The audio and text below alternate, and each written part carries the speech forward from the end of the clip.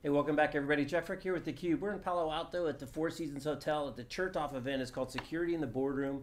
It's an annual event they do. They do a couple every year, and we're excited to be here because the security conversation doesn't really go to the boardroom that often in most of the shows that we go to. So we're excited to be here. And Steve Daly is our next guest. He's the president and CEO of Ivanti. Steve, welcome. Well, thank you. Glad to be here. Absolutely. So they said you're the ransomware guy when we were preparing to come in here. Right so on, right on. What special relationship does Ivanti have with ransomware? We do a lot of it. Oh, you do a lot of it. No. We actually have a number of solutions to help customers so that they don't fall prey to these phishing attacks, the stuff that kind of allows somebody to come in and hijack your systems and be able to ransom you for this stuff. So why do you see, from where you're sitting, the growth in the ransomware in terms of, you used to always be hacking and phishing and people doing stupid things, clicking on things they're not supposed to, but now suddenly, it's got much more aggressive. Now it's got this kind of ransomware piece to it. Why do you see that evolving? Well, I see a couple things happening in the industry. One is, I like to think of it as, you think about medieval times, right? You had these castles, and the castles had these walls, their moats are very well protected. That's what our data centers have become like. We've got really good security, we've got really good ability to keep the assets that are behind the firewall in the data center very secure. So as the bad guys keep trying to attack and they keep falling against the wall and getting crushed, they start to look at different ways to get past the walls. And what they realize is that you and me, as we're out in the wild, we're like the guys that go outside of the wall. We're out there and we're getting infected, we're getting attacked, they realize that that's the easiest way for them to get back in behind the wall, because if they can infect us, then we'll take them back behind the wall through our credentials and our security and get them into where they really want to be, which is where personally identifiable information is, or the high value assets are. And so I think they've recognized that it's harder and harder to attack directly into the data centers, and so let's go at the endpoints. Let's go attack the weak point and get on those and let them take us back into the data center. And so they look at us and they say, okay, well, how are we going to get Steve to let us use his credentials? And the best way for them to do that is to phish us and to bring in technology that we accidentally click on, and once they get there, then they've got access to us. And so this is just an evolution of that idea that says, okay, well, I could get back into the data center. Why don't I just charge this guy just to let me, let him get back to the data that he wants access to? And so I think it's just an evolution, sophistication, if you will, in the bad actors and their ability to extort value out of companies. The other trend we hear about is kind of a rise of the state-sponsored.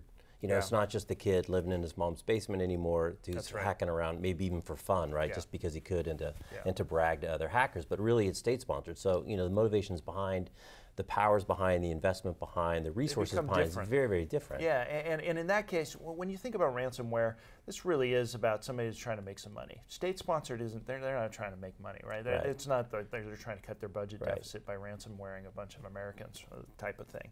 What they're after is they really are trying to get behind the moat, behind the walls of the castle. And they know the best way for that to do is to infect me, so that I take that virus, I take that that sickness back into the data center, because when I come to the door, they're going to drop the drawbridge, they're going to let me in because they know me. And so the idea of phishing, the idea of getting me to click on something that I shouldn't click on is those techniques really are really powerful, because one, you can either ransom somebody and get and to get their data back, or you can use that as a vehicle to slip back into the behind the wall. But it's so interesting. The more you read up on this topic, there's so many just big gaping holes where people are just not applying patches and they're not doing. It seems like a lot of really simple things. And then on the other hand, people in process and culture. And like you said, people are the weakest link. My favorite story, somebody said one time, they came to like the company picnic website, which was hanging off the corporate website. And I don't know if they said they were the plastic fork vendor or something, but that was the way they infiltrated the company, with the spork. So as you're talking to clients, how often do you see that they're just taking care of the basics before you can really even start to get into some of the more advanced techniques? And I think that's a big challenge for companies, and I think it comes back to, particularly when we start to talk about end user computing, the way that the industry has evolved is very fragmented in IT, the way that IT decides to support us. Right. And our devices. Right. You think about it, in an IT organization, there'll be a desktop operations group, there'll be a mobile group if we're using our mobile phones instead of our desktops. There's a security group, there's a service delivery, there's a service support group. They're all separate, siloed organizations that are responsible for ultimately keeping us up and running and secure. But when they're siloed like that, it's really hard for IT to be able to say, okay, well, let's do the basic hygiene. Let's make sure that the desktop operations group is patching these things in a normal way. Let's make sure the asset team is bringing in assets and they're tracking through the life cycle, making sure that the software on there is up to date, those types of things. Make sure that the security team has visibility across all of it. It's so siloed. Right. There's no way that IT can. It's really hard for IT to really bring that together, and I think that's a fundamental problem with the way that we're organized, and I think that has to change. I think the people process side of the thing is we have to start to bring and unify IT, particularly when you're talking about end user compute environments, because the way it's fragmented is, one, it's really expensive. It's costly, right? You've got all these different teams that have to talk and you have to stitch technology together, and IT is responsible for that.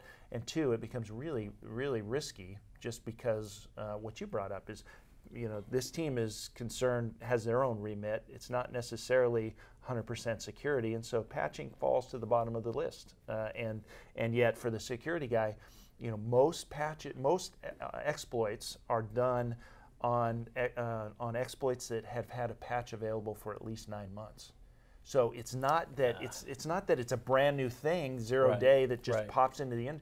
It's that the teams haven't patched the systems in 9 months. It's crazy. And so I think if we can break down, we can unify IT, we can break down those silos, then I think we got a much better chance of doing the basic hygiene and getting all the technologies together in a way that allows IT to really address this problem and really focus. It's really a cultural change. IT is going to have to change, and the only way for a CIO to be able to affect this change is there has to be some organizational consolidation. Right. And as you see kind of the growth of cloud, right, public clouds and private clouds, where some of that security responsibility, right, can be shifted off to Microsoft Azure team or to the AWS team. It's interesting. On one hand, they've got massive resources that they can deploy that no individual company or very few individual companies have. On the other hand, you still have to hit the knobs. Even the most recent AWS breach is somebody just didn't turn the knob on to close it down. So are you seeing? Because I imagine from a smaller mid-sized company, the security challenges across all these fronts that are escalating at a rapid rate, really tough to have the resources to fight. So are they adopting more, not necessarily always cloud, but kind of larger solutions that they can leverage so they don't have all that responsibility on their own heads? I think that's some of the impetus behind a move to cloud. I think the challenge is still, when you're talking about end user computing, right, all we're talking about is moving the castle and the moat to somebody else's castle and moat. Right, you still as a company, you still got all these users of IT that have their own devices that are wandering around out in the forest, right? And maybe they can get you back in, and maybe that moat might be a little better than the one I could build myself. But I'm still held responsible for, a ransomware attack. Doesn't matter if I'm using Azure. Right. It's if I'm using a Windows laptop and somebody tells me that I can win $1 million and I click on that, bang, right? That's a problem for me as a healthcare provider, for instance, right? It doesn't matter what kind of castle I've got built by Microsoft or Amazon or Google or whoever. I'm still responsible for that piece of it, and that's not going to change. Steve, so much to talk about. We didn't even get into IoT and the increasing attack surface area of our cars and washing machines and watches. That's All right. right. Well, we'll leave it there. Thanks for stopping by. Enjoy the rest of the show. Yes, and, good to meet you. Look forward to our next conversation. We'll jump into the IoT. All right. All right, he's Steve Daly. I'm Jeff Frick. You're watching theCUBE. We're at the Chertoff Security in the Boardroom event in Palo Alto. Thanks for watching.